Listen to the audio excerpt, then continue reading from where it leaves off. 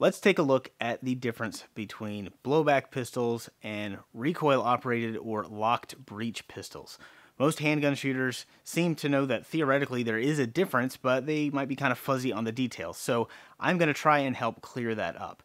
Now, full disclosure, I took astronomy as my science credit because they said there would be no math. So I apologize in advance to all of you physics and engineering people if I don't get all of the terminology quite right. I'm going to try and explain this as best as possible, but it's going to be in layman's terms because that's what helped me understand it. So basically, we are looking at what is happening in that very brief instant after the round discharges when the slide moves back to the rear and then forward again. There have been dozens of different types of designs over the years to make a pistol do this, but probably 99% of semi-automatic pistols today are either blowback designs or recoil operated. With handguns, blowback is usually synonymous with a specific type called straight blowback or simple blowback.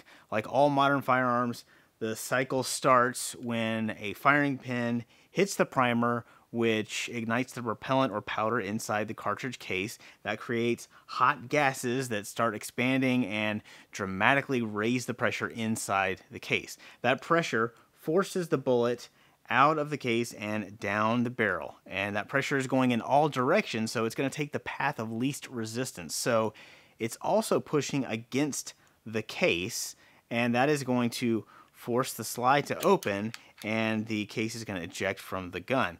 And now this spring is fully compressed and it can't go any further, and so the spring is going to make the slide start to move forward. It'll pick up a fresh round from the magazine, and then it'll come to rest again in the forward position.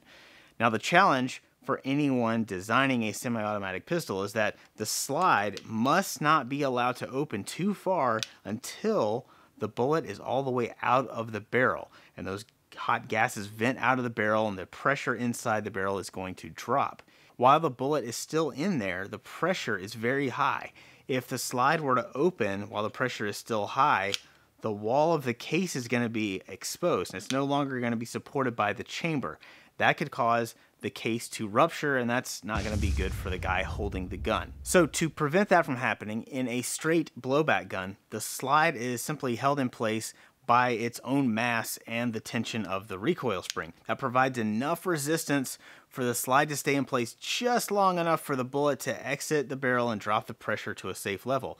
And that's why most blowback pistols are chambered for small caliber, low pressure cartridges like .380, .32, and .22 long rifle. In order for a blowback gun to work with higher pressure cartridges like 9, 40, or 45, the slide would have to be massive. High Point is one of the only companies to actually do this, and that's why their guns look and feel so awkward. They are blowback pistols chambered for high pressure calibers. This is a more typical caliber for a straight blowback gun. It's a CZ Model 83 chambered in .380 ACP, and if I pop the slide off, you can see the barrel is fixed to the frame and the recoil spring just slips around it like that. This is a style of blowback pistol first pioneered by John Browning with the FN Model 1910. Not all blowback guns work this way, but a lot of them do, like the Walther PP series and the Russian Makarov. Here we've got a Beretta Model 81 Cheetah chambered in .32 ACP. It's also a blowback pistol, and just like the CZ, the barrel stays in place when the slide moves. But if I take this one apart, you can see that the barrel is not attached to the frame, and the recoil spring is around this guide rod here that sits below the barrel. So they're both straight blowback designs, even though they've got some differences in how they work. Most pistols made today are short recoil operated, also called locked breech pistols. These guns can more easily handle higher pressure cartridges because when the slide starts moving to the rear, the barrel moves with it. The two are locked together. For this Smith & Wesson shield, the locking lug is in this shelf on top of the barrel, and it locks into the ejection port on the slide. But they only stay together for the first couple of millimeters. We just need a little extra time for that bullet to exit the barrel and for the pressure to drop. Then when the barrel reaches a certain point, it separates from the slide. In this case, it tilts down and it stops moving to the rear while the slide continues on so the case can eject. Here is some ultra slow motion footage of this process that we recorded a few years ago. Going frame by frame, the trigger has been pulled, but we can't see anything happening yet. And now the bullet has left the case, but it's still in the barrel, and the slide has just barely started to move. We can't see the case yet because the barrel is moving with the slide.